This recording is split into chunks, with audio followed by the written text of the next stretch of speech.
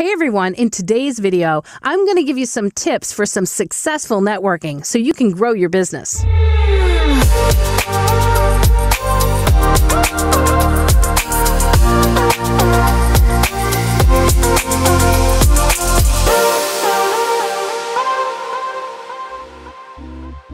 Hey everyone, I'm Anne Ganguzza. Welcome to my channel. If this is your first time here, the purpose of my channel is to help make you a better voiceover actor and to help grow your voiceover business. So if you like what you're hearing, don't forget to go click that subscribe button.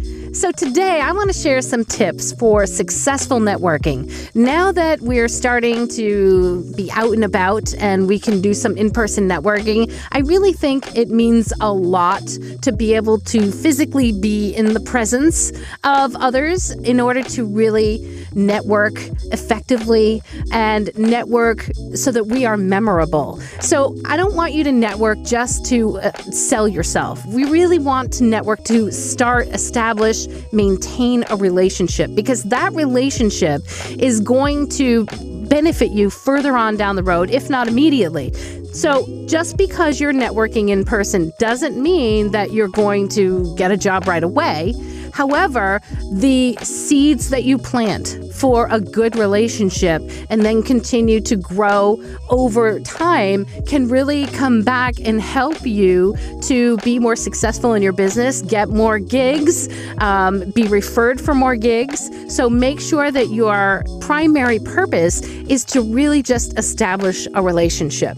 So if possible, in-person networking is best, because not only will you have the ideas that you communicate back and forth to each other, but you'll also have an energy. You'll have an energy that is shared between you, which is really hard to duplicate if you're just texting back and forth or emailing back and forth. And if you can't have in-person networking, I think the next best thing would be maybe a video call, like a Zoom call, or even a phone call is really effective. And I know that that may not be the most popular method right now with the younger generation who likes to communicate back and forth via text, which I think is fine.